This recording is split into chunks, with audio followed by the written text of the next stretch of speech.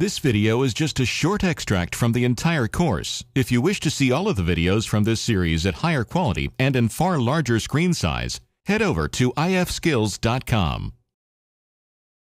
In this video, we'll be taking a look at path animation, which in a nutshell is the process of having the position of something in a scene being controlled by way of a line that serves as a path or track along which to follow. What follows the path can be an object, a light, a particle system, it makes no difference. The technique you'll use to set things up will be the same in each case. To show you how it's done, I'll be using a file named Teapot Path Animation. You can find it in the Working Files folder for this chapter. The scene is pretty straightforward. It simply consists of a teapot and a line that's been drawn for the purpose of being used as a track or rail for the teapot to follow. What we'll do is inform Max that we'd like to lock the teapot down onto the line. In essence, setting things up so the teapot goes wherever the line goes. In order to do that, we're going to have to change what specifically controls the position of our teapot in the scene. When an object is created, any object, it's assigned a series of what are called controllers that are then used to control or influence that object's position, the way it rotates, and how it specifically scales. In our situation here, it'll be the teapot's position controller that'll need to be changed. In other words, switched to another type of controller in order for the object, the teapot, to be controlled by the path that's been created for it to follow. To make that controller type change, we'll first select the teapot, then head into the Command Panel's Motion tab for a few adjustments. Once in the Motion column, we'll open the first closed tab. It goes by the name Assign Controller. Once opened, you'll see a list of default controllers that Max has assigned to the teapot. Notice the teapot's position is currently being controlled by something called a Position XYZ controller. We'll need to change that. In order to do that, we'll select the position entry, then click on the icon above and to the left of that position name. The button is labeled Assign Controller. What opens is a list of different controllers that can be used, in this case, to control the position of our teapot. Now, check out the list. Which of these controllers do you think can be used to constrain the teapot to a path? That's what we want to do, right? Well, path constraint probably makes sense. Let's go ahead and select that, then hit OK at the bottom of the dialog. Back in the Motion column, in the list, notice the new controller that's now been loaded onto the position track. With the position controller now changed, we can drop a little farther down in the controls and activate the command that will then allow us to pick the line in our scene as the teapot's path. You'll find that in the section called Path Parameters. Directly below the category heading, you'll see a button that says Add Path. Go ahead and click that, then click on the green line in the scene.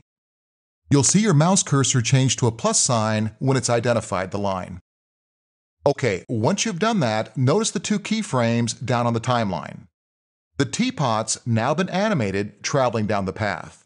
We can see that by playing things back. On play, we can see that the teapot has definitely locked onto and is driving down the path, traveling from one end of the line to the other over the length of our timeline.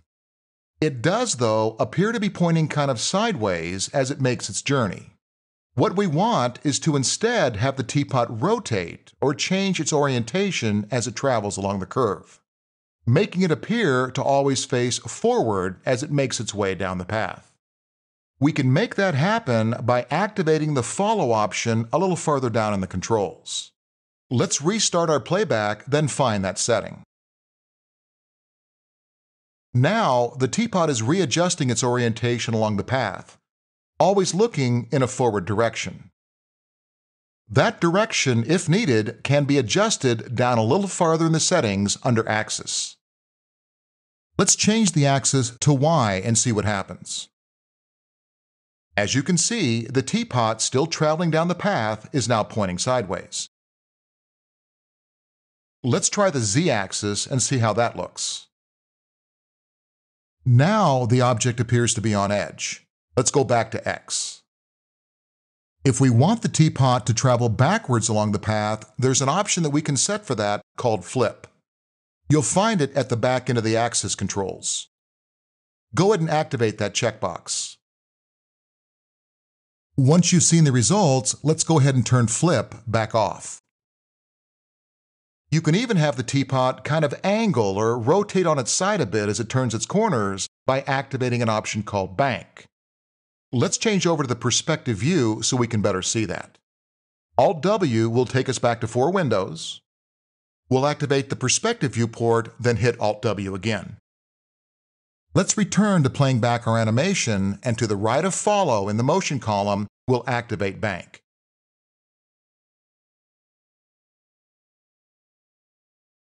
To make the banking a little more noticeable, let's change the bank amount to 1.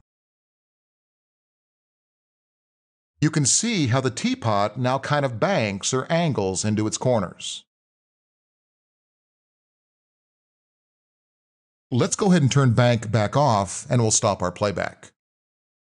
Now, if we wanted the teapot to go somewhere else in the scene, we could simply reshape the path that controls exactly where it's going. Let's do that back in our front view. Scrubbing the timeline, I'm now going to position the teapot somewhere around the middle of its path.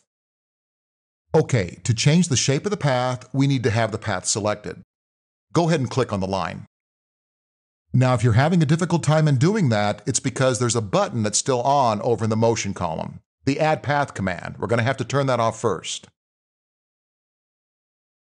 With the line now selected, let's go to the Modify column, getting down to the vertex level. We can now select and move any vertex along the path. Playing things back again, you'll now see the teapot traveling in a different direction. Now, here's one. The teapot had to start on one side of the path or the other, then travel to the opposite end. Why did it begin at the top of the line and not instead on the other end? There's got to be a reason, and there is. It has to do with the way the line was originally drawn. You see, a path always starts at the position of the line's first vertex. In other words, where you first clicked to start the curve. See the white vertex on the top left-hand side of the line? That's the shape's first vertex, representing where the line began when it was made. That first vertex position is why the teapot starts where it starts as it travels along the path. Now, the first vertex position can be changed, which would then change where the teapot starts or begins along the path. When working with an open line like we have here, the first vertex can only go one other place, and that's going to be at the other end of the curve. If the line was instead closed, you can actually position the first vertex at any vertex. Let's take a look at how you go about changing that first vertex location. Still being in vertex level on the line, we'll window select the vertex on the opposite end. With that now selected, we'll return to the Modify column on the right-hand side, going down to the Geometry section. In the left-hand side of the column, directly below the Connect command, you'll find a command named Make First. Go ahead and click that button. As you do, you'll see the teapot has now reversed direction. Deselecting the selected vertex, you'll notice it's now white in color, representing the first vertex on the line.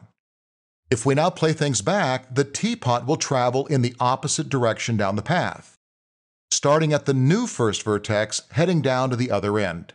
So pretty easy how you can change that. Now, how about this scenario? Let's say that the direction of our project changes, and in that, we no longer want our teapot to be controlled by a path. Can it be taken off the path? You bet, but there's a certain technique to do that. Let's go ahead and hold our file real quick in case things don't work. We'll go to the Edit pull-down menu, choosing Hold, or instead opt to use the Ctrl-H keyboard shortcut. Maybe the trick to getting the teapot off the path is just to simply delete the line. That would certainly remove the path from being in play. Let's try that. We'll get out of sub-object mode, and with the line still selected, we'll hit Delete on the keyboard. Okay, the teapot definitely took a new position in the scene. Let's try moving it around. Trying to change its position, you'll notice that it's still locked down in the scene. Here's why, and it should make sense. Even without a path to follow, the teapot is still being controlled by the path constraint controller we put on it, right?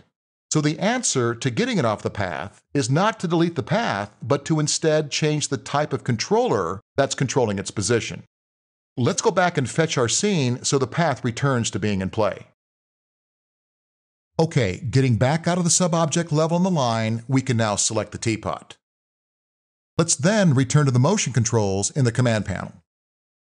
In the Assign Controller section, you'll see the teapot's position is still being controlled by the Path Constraint Controller. Let's click on the position entry in the list, then the Assign Controller button directly above that. Down below the list, you'll see that the default controller on the teapot was the position XYZ. All we simply need to do to break it away from the path is to return to that position XYZ setting. Let's pick that in the list and again say OK. Let's now attempt to move the teapot around. There you go. The teapot's now been broken free of its constraint, being able to be moved wherever we need it to go. Let's right-click on the screen, choosing Unhide All. We can then move the teapot directly into the middle of the light blue ring. That's the trick to getting the teapot off the path. So that's the path constraint, something that'll definitely come in handy quite often. Next time you have a project that needs something traveling along a path, now you've got the tool to get the job done.